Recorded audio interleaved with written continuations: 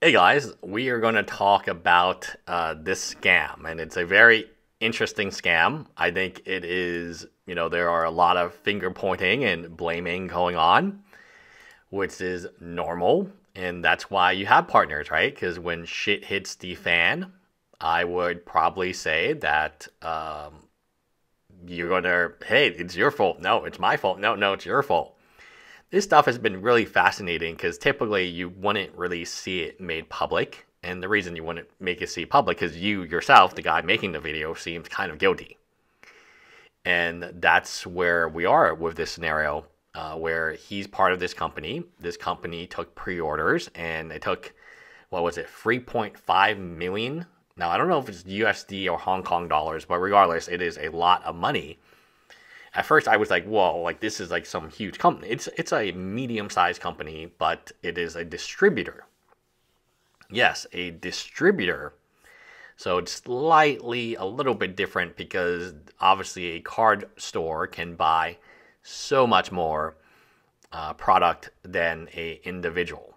So an individual cannot buy that much product. A card store can buy more. So there are card stores in Japan and so on. They're buying a ton of these products, and it's very interesting.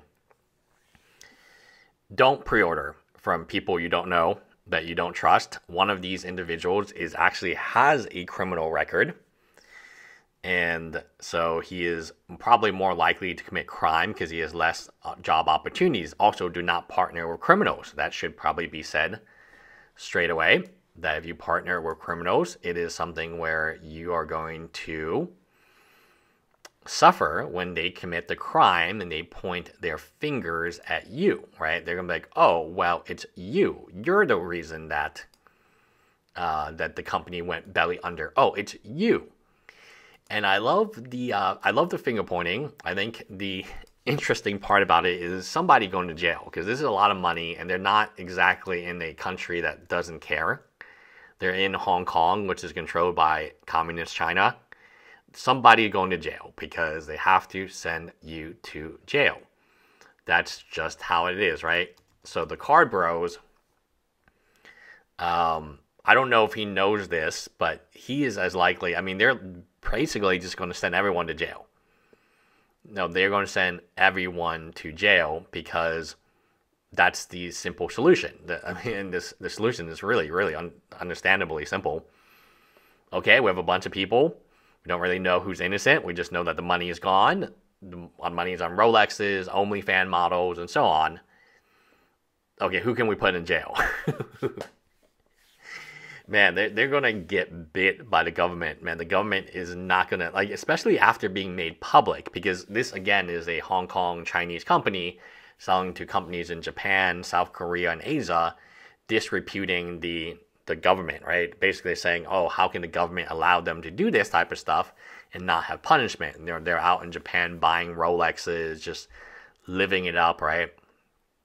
There's got to be some type of punishment for these individuals. What does that look like? It's going to be severe. I think it's going to be jail time. I think these guys are going to end up in jail. I think at least some of them will go to jail, if not all of them. And my gut feeling tells me that the overall atmosphere of China right now is they got to punish the people. They got to punish people. Money is tight. You can't be doing this, and then you can't be admitting this. And I get, like, why he's trying to do this, because he has a YouTube channel, and the other two people, or the other three people, do not have a YouTube channel, so they're, like, posting on Instagram and whatnot.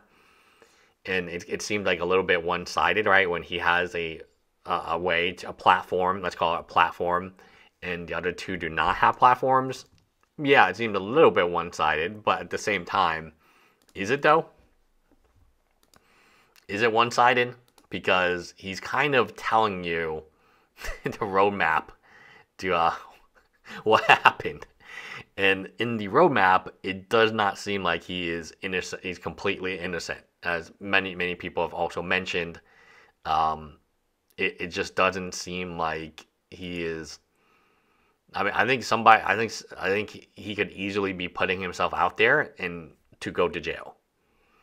And that's why it's so, because you never see these videos published because of this fact. Okay.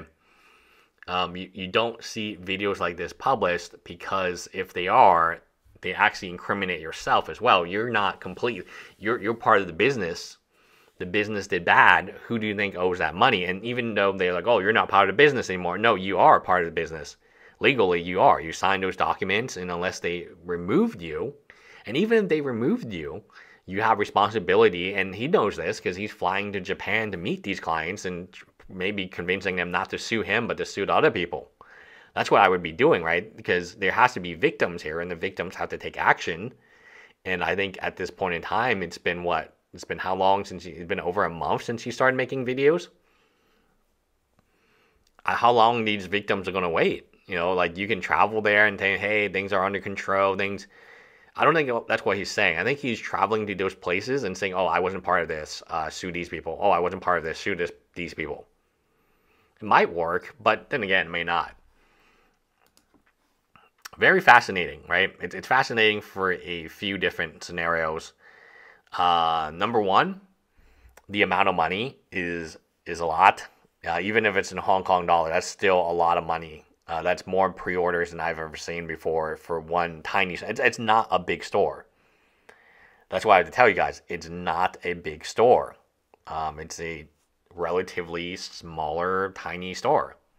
So for them to pull in that amount of pre-orders is really impressive. And in my personal opinion, it's not impressive they stole the money. Again, don't misconstrue what I'm saying. It's definitely not impressive they straight up stole the money, right? That's not going to impress me. But it is impressive that they were able to get so much of the money together. And that's kind of the tragedy. You know, he's flying from Hong Kong to Japan to talk to these. I mean, if I'm an owner, I'm like, just what the hell? Like, this is the owner. Like, I'm like, dude, where the F are my cards? Like, I don't need you to fly. It kind of looks the same. It's like, where the hell are my cards, man? I don't need you to fly out to me. I don't need you to do that.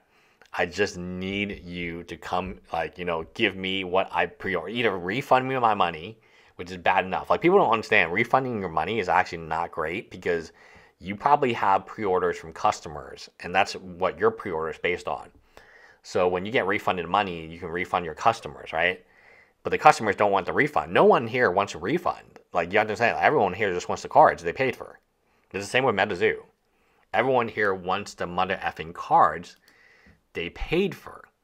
Like, it's really that simple. They don't want a refund. They don't, I mean, if they wanted a refund, they wouldn't have you hold the money for that long. Right? It just doesn't make any sense to me. Right? You cannot hold the money. Right? You cannot hold the money. So again, talking about this situation, it's very sad to see in real time. I think it is quite bizarre. It is quite bizarre in terms of why he would film this stuff, right? But he did. And it's interesting to me. Bye, guys.